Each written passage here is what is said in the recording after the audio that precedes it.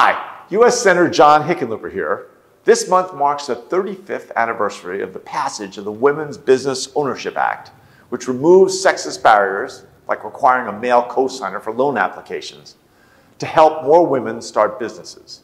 October is also National Women's Small Business Month, and I'm proud to co-sponsor a Senate resolution designating October as such and honoring women-led small businesses.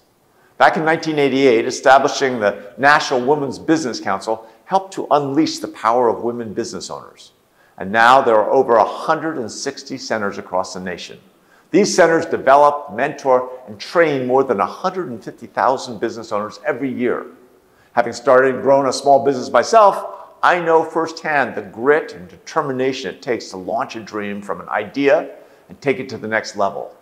Fun fact, I was actually turned away by 33 banks before Women's Bank came forward as the only one willing to lend to me. From basements in big cities to garages in rural and tribal communities, the NWBC helps transform that initial spark into a full, successful business.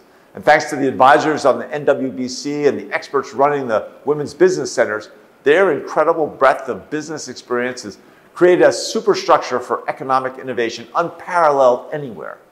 Here's to countless more years of success supporting entrepreneurs. And here's to celebrating October as National Women's Small Business Month.